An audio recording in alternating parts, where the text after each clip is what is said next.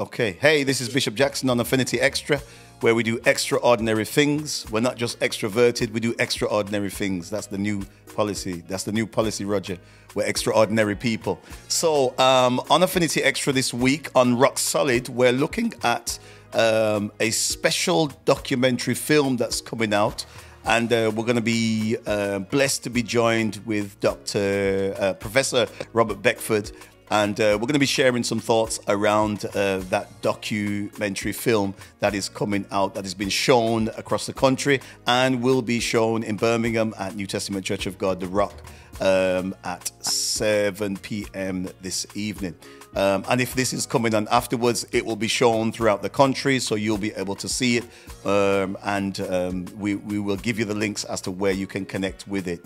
So on Affinity Xtra this week, there's been some great things happening. There's been movement in government, and we know that there's been movement in the community. The Commonwealth is coming to hit us like a ton of bricks, and the roads, them is not ready in Peribar. May God have mercy upon Birmingham with its broke down situation. But anyway, at least the aquatic center is open in Smethwick and all the roads are locked and everywhere is digging up. So there you go. So it's a bit of a busy time in Birmingham. But we welcome Professor Beckford. You got about 10 different names now. Professor Beckford, I'm going to call you right now because I'm so grateful for you to be on today. And thank you for your academia in the past and the present and also in the future. And just let us know what's your present project that you're doing outside of this movie. Yeah, well, thanks for inviting me on the show. Always a pleasure to be with you. I'm currently working on a book on decolonizing gospel music. It will be out next year. I'm literally editing it as we speak. You may have seen me just multitasking there. Wow. Just typing a few footnotes before sending it to the publisher. The book basically demonstrates how we can deal with colonial Christian ideas that are still a part of gospel music narration, because they're still a part of the Black church tradition in Britain. And the book is based on my experimental gospel album called the Jamaican Bible Remix, which I made with 5am Records back in 2017. So it's a kind of novel project. You have to read the book and listen to the album. Wow. Okay. So we look forward to that, because I think that that's been a bone of your contention for many years, that there's been no theology in the gospel music that we've been seeing presently. And there's been also no conversation of revolution in the gospel music as well. So I think you've been speaking about that for many years. So it'd be good to see that project come to pass. So congratulations, and I think it's well necessary. It's well necessary.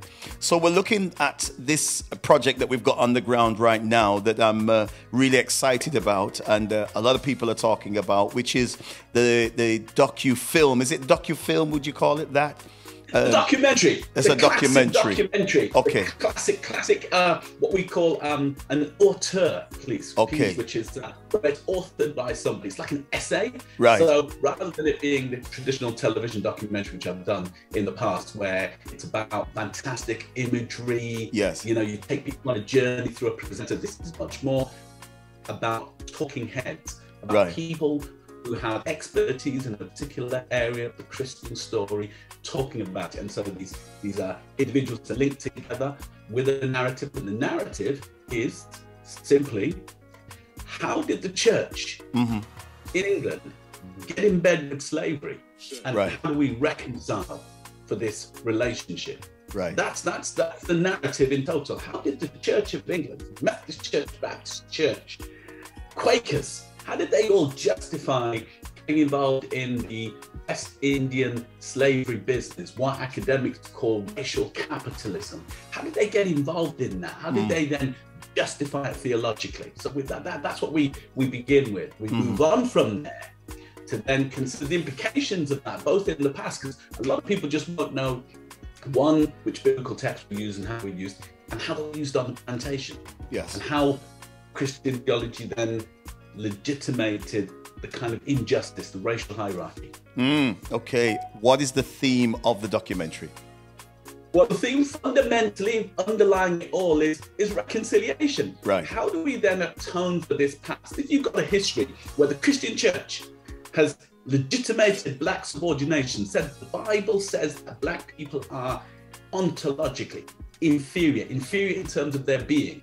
And then even after slavery is over, 1834, 1838, still hasn't atoned for this past, still hasn't reckoned with it. How do we then reconcile? And that's what we're trying to deal with at the end of the film, is what is the nature of Christian reconciliation? What do you need to do as churches in England to atone for your collusion with the witchcraft that was the transatlantic slave trade and the subjugation and brutalization of black bodies on the killing fields of the West Indian plantations? That's evil stuff. Right, yeah. The churches, the most we've ever got from them is an apology.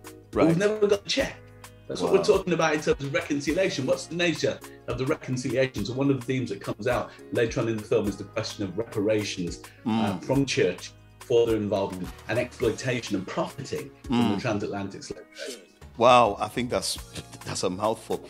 Why has it been called After the Flood? It's called After the Flood because it's called After the Flood. It's a really good question, because the story really begins in the Bible in Genesis 9.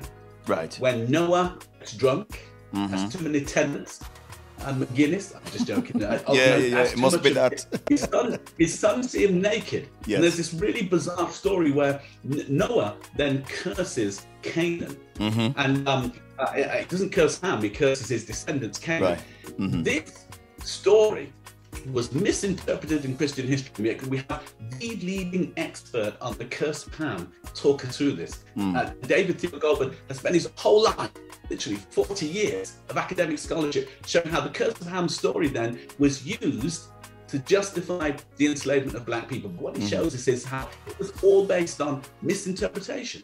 So the Bible never said this, but Christian people, 17th, 16th century, used this text falsely to then justify the eternal servitude of black people in the West Indies, enslaved Africans in the West Indies. So it happens after the flood. Noah gets drunk. So we're playing with that whole curse of Ham myth and its implications for today, because it hasn't left us today. What happens in that, how that story is misappropriated, leads to the kind of social, economic and political injustices that we see throughout the North Atlantic, throughout Africa as well. Yeah, I think it's powerful, because a lot of people don't realize this, but that is the reason why I wrote my book, The Power of Agreement. That is the whole reason why I wrote my book, The Power of Agreement. It's really wrapped around doing an apologetic against the curse of Ham. I started with that thought, and then it expanded into other thoughts as well, because I thought that it would be reasonable to look at what covenants mean in terms of superseding this kind of minor curse that you find on an individual. And so what I was also looking at, what I researched also, is that you've got black studies professors, which is I think L.L. Johnson, and I think a couple of others used it as a methodology of answering about blackness in the scripture as well. And they looked at a couple of things. I'll tell you, this shocked me.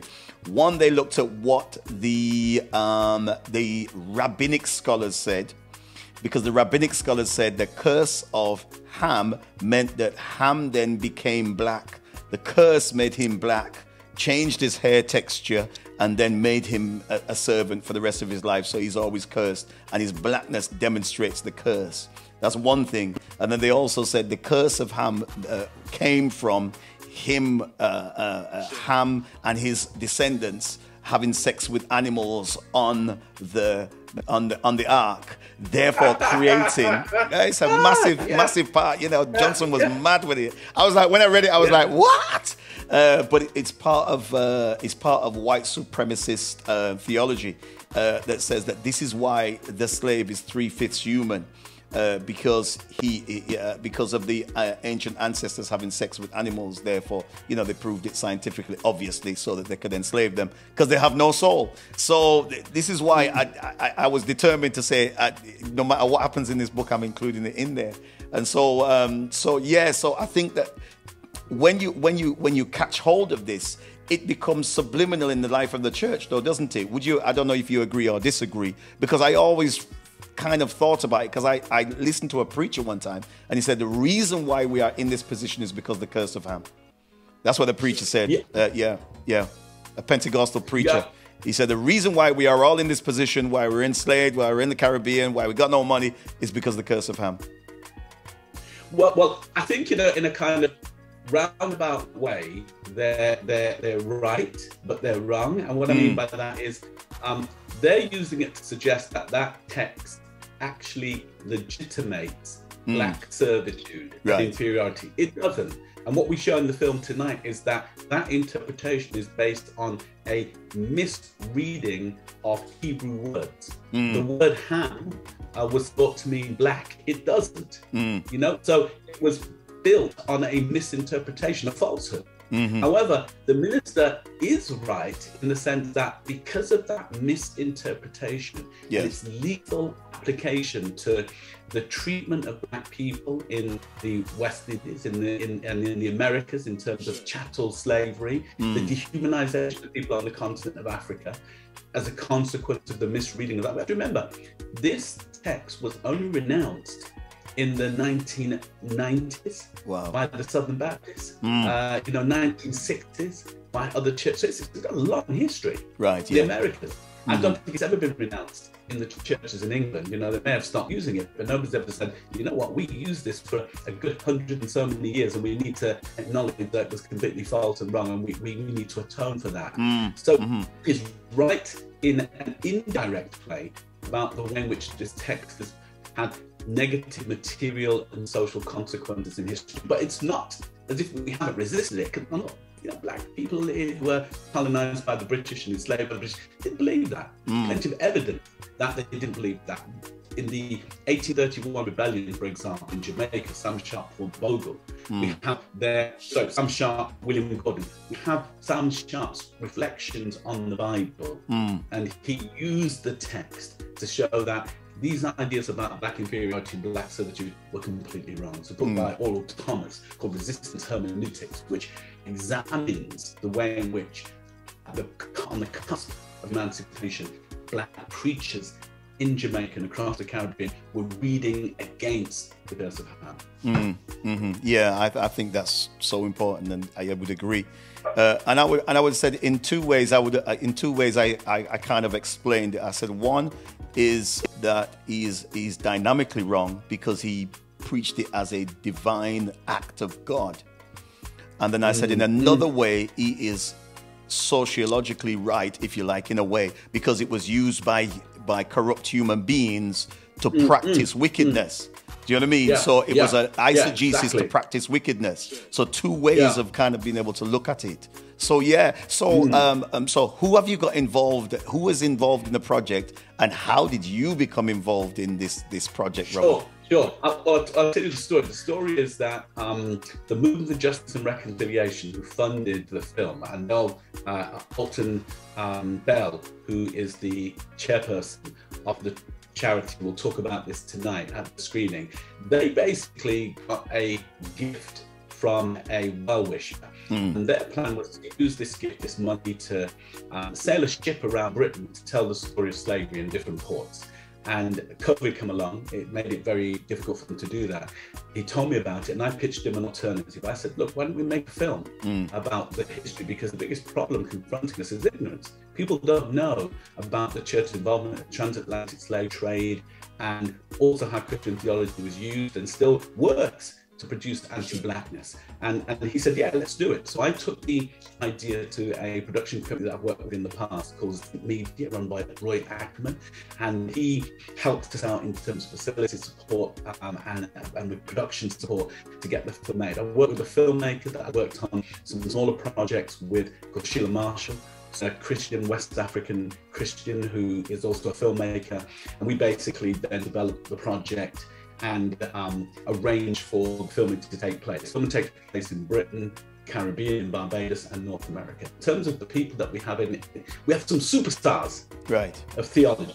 You know, we have, for example, Willie Jennings, who's a professor of theology at Yale, the superstar academic in terms of, there's a three-brain African-American man's a genius, talks us through how whiteness, the concept of whiteness emerges from plantation society. We also have within it some really important historians of Caribbean slavery, Catherine Gervner, Travis Glass, and in the last few years, they've written the most important books on the church and slavery in the Caribbean and the Americas. They both turn up. It's two brilliant American scholars. And then I won't tell you everybody else who's in it, because we come to Britain. We have a British dimension to this in terms of looking at how this history impacted us, particularly in 2007, around the commemoration of the abolition of the transatlantic slave trade. Toyin Abetu makes an appearance. You know who Toyin is and Toyin's story around 2007. You'll see the connections here.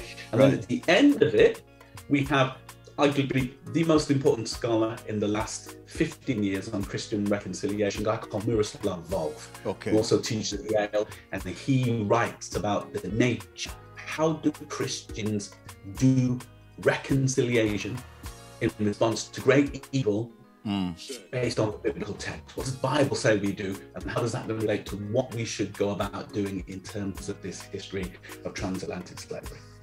I think that's a powerful lineup. That's a powerful lineup. I think Willie Jennings wrote the book, wasn't it? After Whiteness. Is it After Whiteness? I think he wrote. That's right. Yeah, that's After right. Whiteness. Right. Yeah. Also, the Christian imagination. One's got a fantastic commentary on the Book of Acts. Yes. You know, incredibly prolific writer, brilliant scholar, deep thinker. I mean, yeah, and he gave his time freely and willingly for this project. So we're eternally grateful for these scholars, because often you know, people don't make themselves accessible to work for literally free, and these guys are more than willing to participate because they saw the value of the film, the importance of communicating this narrative. Yeah, I think it's one of those things where you realize that the collective are really making a synergized effort that for me is now making a bigger impact, and I think it speaks towards the future of synergized efforts, this coming together.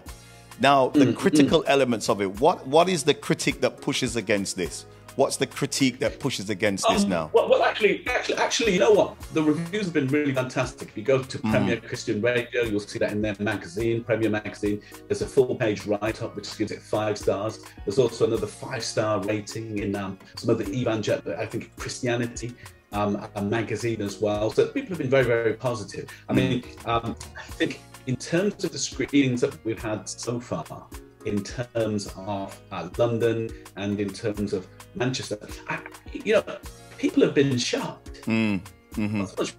Shocked that they didn't know this history wasn't taught to them. Yeah, and often bewildered then about how do we then reconcile? How do we actually, you know, because the reconciliation, we show them how it can be done, but it seems quite daunting. There have been also some, you know, some misinformed and ignorant perspectives on the film from people who haven't seen it, but I wouldn't even talk about it, because as an academic, as a teacher, you encourage students at the basic level of intelligence to read or see something before they comment on it. So anybody comment on it without seeing it, I you know, my profession tells me that you just don't comment on stuff like that. That would reduce me to, you know, being back in kindergarten. So yeah, so we've been really pleased so far with the responses. And check this out, you know, the Anglican Church screened it at Synod this week, early this week, because they wanted their folks to engage with it. Also, it's been screened at the Lambeth Conference, when the Worldwide Anglican Communion get together. That's happening later on in this year. It's also being screened next week at the General Meeting of the United Society for the Propagation of the Gospel. They are the modern incarnation of the old Society for the Propagation of Christian Knowledge, which was the organization which ran the slave plantation in Barbados on behalf of the Anglican Church as part of the revelation within the film. Church actually running a slave plantation in Barbados. So we take the audience through that as well. And the USPG, to their credit, are showing it at their AGM, and they want to engage with it because they were involved in it. And you know, we have meetings with them lined up next week in order to explore how we take this project forward, because they're open to addressing it. So I see that's a real move of the spirit. You know, we screen this film, and the people who are responsible for the damage have closed up have said, we need to address this. Right. I think that's powerful. In coming into our stream now, when we're talking about Black Pentecostal churches, how do you think our response should be towards, in terms of the movie, towards how now we engage in addressing the many aggressions of what happened to our people, and then moving to the next stages? Because sometimes we move straight to reconciliation and we haven't even considered the wound. So how do we do that process where we've got something coming in between, you know, where you have this time of dealing with the wound and then moving to reconciliation? But you know what happens in our communities, we're always asked to forgive and forget quickly. And other communities get to lament, they get to mourn, they get to write text, and then they come to a time of where they consider reconciliation. Yeah.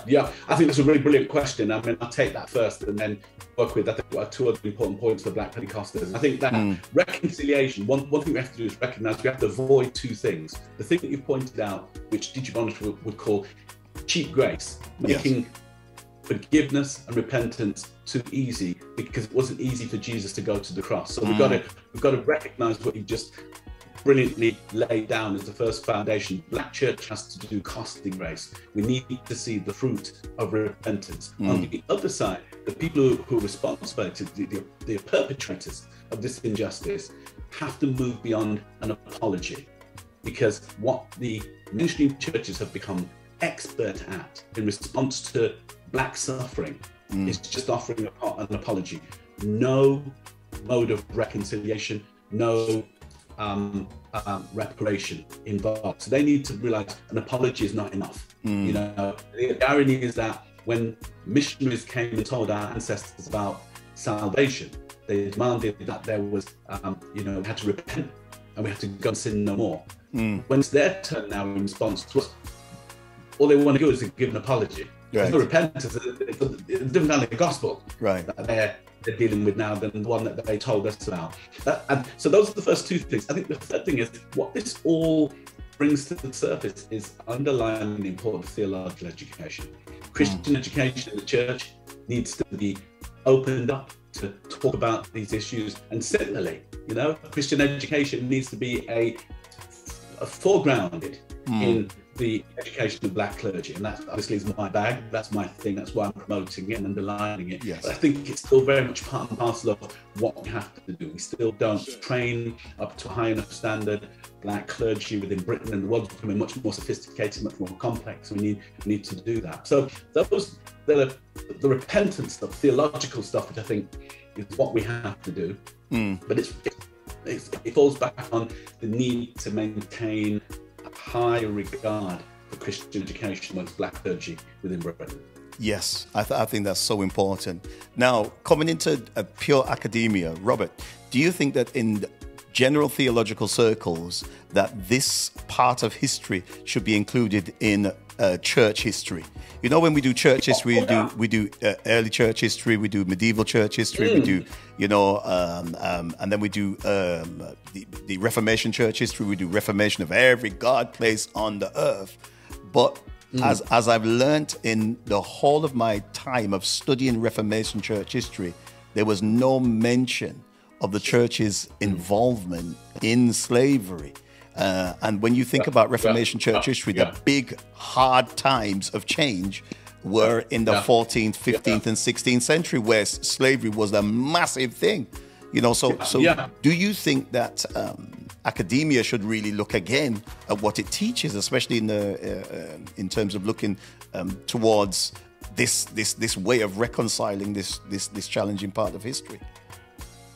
Yeah, completely. I would turn the question around, though, and frame it slightly differently and say, why isn't it that 500 years of history is omitted from Christian history degree programs, theological colleges within Britain? That's the question. And it's omitted for three reasons. One, because there's a general historical amnesia within Britain when it comes to dealing with colonialism. They have deliberately omitted this material because it challenges ideas about British civility, British justice, and British supremacy. Let's just call it that, because everything collapses when you start to, everything that you think is good about Britain collapses in the plantations. Justice, there was no justice. Equality, there's no equality. Tolerance, you gotta be joking.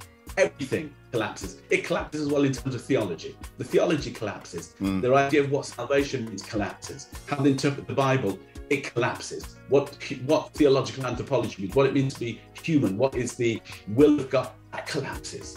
So that's why they missed it out, because they don't want to deal with what Victor Anderson, African-American ethicist, calls the grotesque in life. They don't want to deal with that. We learn just as much from the grotesque as we do from the heroic. Don't want to deal with that's the first reason. It challenges everything. The second reason is, emerges from the first one, is when you address this history, it changes everything. And a lot of people don't want change, because if you read it in the way that we read it, it then means that you can't talk about God in the same way. That's why we have liberation theology. That's to a degree why there was Rastafari. It's still fine, but because they recognize once you address this history, it changes how we understand and talk about God in the post-slave world. The irony for me is this, when I first started teaching at Birmingham University back in the early noughties, there was a department there, it was a centre for post-Holocaust studies. And when I first saw it, I thought, oh, it must be dealing with the Marfa, the Black Holocaust, because obviously I'm really interested. It was about the Holocaust in the 1930s, 1940s in Nazi Germany. And they argued in that post-Holocaust scenario that you could not talk about God in the same way after the death of 6 million Jews. European scholars couldn't do that. And I thought, hold on a minute. So we got 24 million Africans who were brutalized, murdered, trafficked, tortured. We've got racial terror, which is on the plantations. We've got racialized discourse emerging out of that. And yet, not one scholar saying we can't talk about God in the same way after the transatlantic slave trade down our participation in creating racial. No one. So let's just name it as it is. There has been, theology has been corrupt in Britain by not addressing this history. It's been corrupted by a spirit of deception and deceitfulness, which perpetuates a lie that slavery wasn't that important, that enslaving Africans was good for them, and the biggest lie within all of this, that white people ended slavery. And I think why it's a lie on two reasons. Why it's problematic: one, because it denies African agency, the African abolitionists, Equiano, a lot of Equiano, Mary Prince, Sam Sharp. It denies the agency of all the African group. It denies their agency. And secondly, it's where it gets a bit more controversial. If we take seriously the work of Wilderson and the work of Michelle Alexander, work on slavery as being evolved into the criminal justice system, and slavery hasn't ended, it's just evolved. So you see, so it helps to perpetuate lies about what happened in the past and how it's manifested in the present. And I've got stronger to say that it's dishonest. And it perpetuates the deceit. It's so important, and I think that going into that, we haven't even got time to go into how far we would like to go into. But the next time we will do that. So thank you, Robert, for really just allowing us to see the in-depth of this preparation, that as we look at the after the flood and everything else that is going to come from it, we're going to be seeing a lot more discussion in particular areas of one, especially for our community as well. And so we really want our community to be able to come out, to be able to talk, to be able to look at the many aggressions that are around them all the time, that they can see that there's not only reconciliation, but there is hope, because we are a people of resistance. And so that's really a part and parcel of how we would like to share that as well. So thank you so much, Robert. Are you still with us? I hope you haven't disappeared. I'm still with you. Yes. I'm still with you. I'm still with you. Fantastic. So thank you so much. And we're very hungry for is for us together as we're getting old now. You can see the grayness in my beard. I was trying to Grecian 2000 it, but it's not going to work. So, but we want our children and our children's children to be able to connect with this conversation on resistance, this conversation on reconciliation as well. So I pray that that would be part and parcel of how we move this forward in our community as well. So thank you, Robert. And we look forward to one, watching the film, and to two, for these millennials who don't read much, to read Duppy Conqueror. This is your book here, and it's been selling like hotcakes because you all don't like to read long text. So we're going to ask you to read this as an introduction to the rest of Robert's books, okay? So don't forget that. And also, you know, your bishop's written a book, and inside there is talking about the curse of Ham. So it's the power of agreement. Free advertisement, Roger. Thank you very much. Anyway, thank you, Robert, so much. And we look forward to hearing what's happening with your book as it comes out soon. And whatever God leads you to do, thank you so much for just being a part of what the community happens. And you know, there's so many academics who talk about us, they write about us, and they make money off us, but they're not with us. And you, for one, are still there. And thank you so much for doing that and making a commitment to be a part of what our community develops and grows inside of it. Thank you so much. Well, my pleasure. No problem, man. No problem. So we are closing down on Affinity Xtra on Rock Solid, and we'll say goodbye to Robert. Thank you so much. And we will say to you next time, we're going to get to the nits and grits of what else we're doing. So this is about the film, the documentary After the Flood, which Dr. Beckford is leading in that. And you know, on Rock Solid, we get to the nits and grits of culture, of theology, and resistance. That's what we do. And this is our reboot. This is our reboot into speaking about justice.